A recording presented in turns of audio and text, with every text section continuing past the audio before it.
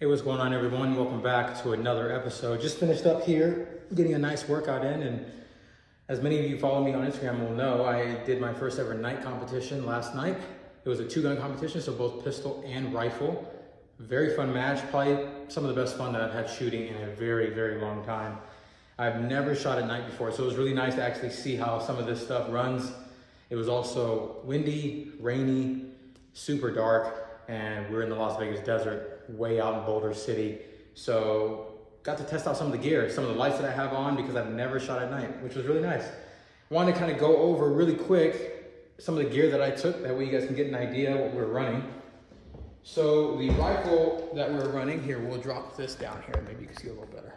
So the rifle that we were running was my 11.5-inch BCM/17 design. So this is a complete BCM upper. It's their MCMR 10 rail, BCM barrel, BCM upper receiver, and the bolt carrier group is also BCM.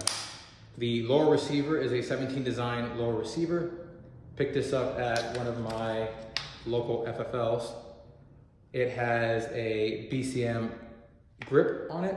This is a B5 stock, which funny enough, I was so nervous for the competition itself. I usually run my stock about there, but again, wasn't really paying attention because how nervous I was. I ended up running the entire match with my stock inward, and I was wondering why I felt so close to the optic. Speaking of the optic, this is a Holosun 403R with a 2 MOA dot. You guys can see it there, sorry about that. Holosun HS 403R with a 2 MOA dot. This optic's only like $150. But I wanted to run it to see how long ago before I broke it, and it's still running strong. I've had this for almost a year now.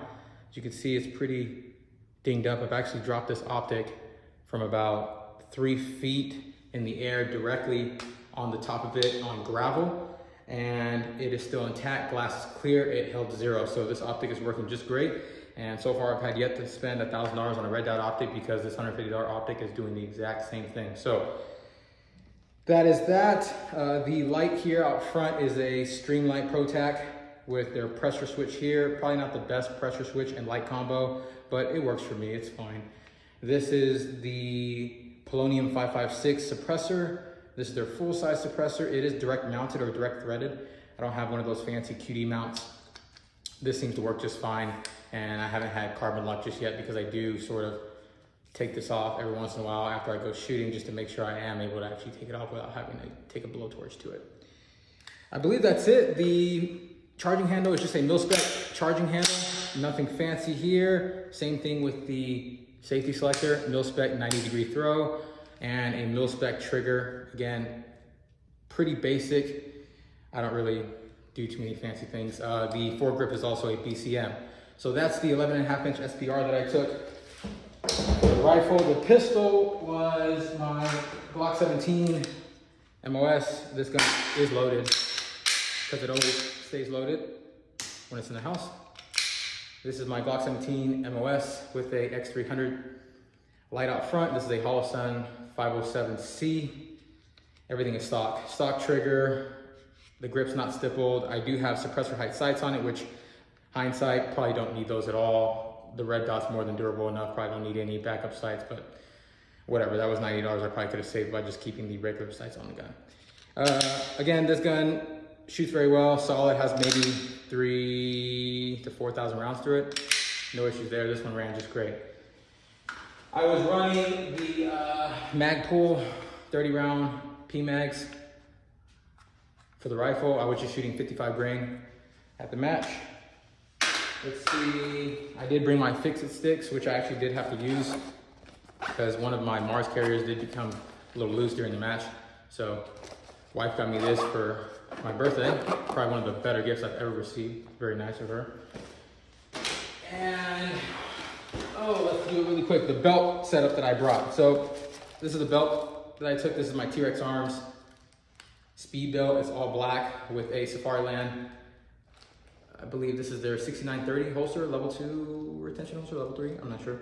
On a QLS and a UBL mid-rise leg strap, a T-Rex Arms actual leg strap, Mars carries that I bought off T-Rex Arms. These are really black, but I spray painted them green because OD green is my favorite color, or Ranger green.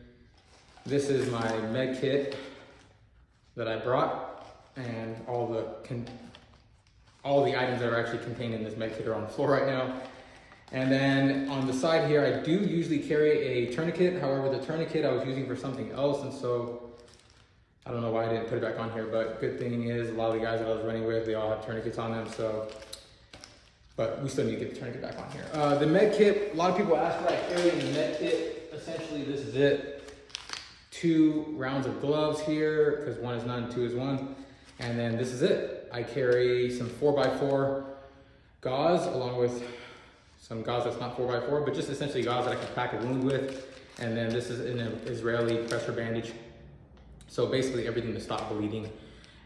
Tourniquet is usually on the belt as well. So tourniquet something, pack the wound, dress it with the compression dressing. That's kind of my philosophy. Very simple. I know how to use all of this equipment very, very well. So that's what I stick to. I did bring some extra magazines. However, I didn't end up needing them. These are, again, 30 round PMag magazines. Magpul PMag magazines. This is a 20 rounder that I usually use on the SPR. I thought I was gonna use it, but I didn't end up using it. The bag that I carried everything in was my Eberly stock Freefall 3000. This bag is very, very solid. It's rigid. It has this, I don't know what this is, this brace that's metal, I believe, or whatever this is, but it keeps the bag really firm and stiff, so it doesn't collapse on itself. I'm actually able to carry a full-size rifle, my long-range rifle, with a 3-18 scope on it in the side pocket here, sticking out of the bag itself. This bag is very durable, has many pockets, but this is kind of what I ran to put all my gear in.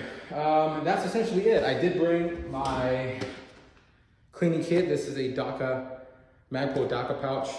Has lube, bore snake, towels, everything I need to clean my rifle and my pistols in here.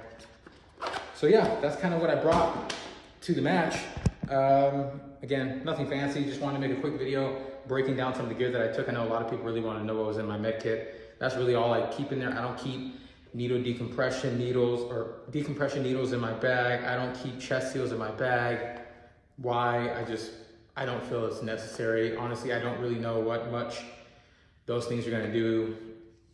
You know, if someone gets shot in the chest, we're kind of far from a hospital, so I think it's fairly futile. I think more commonly what I can fit in this pack is things to stop extremity bleeds. And so that's kind of what I just took preference in. Even though I'm sure everyone has their reasons as to why they carry what they carry, but for me, as someone who works in emergency medicine, I believe this is more than enough, if ever needed at all. And really don't want to pack too much on it. So I really hope you guys enjoyed this video. Again, just want to make a quick one for you, update you on the gear that I took. Hope you guys enjoyed this video. We'll see you in the next one.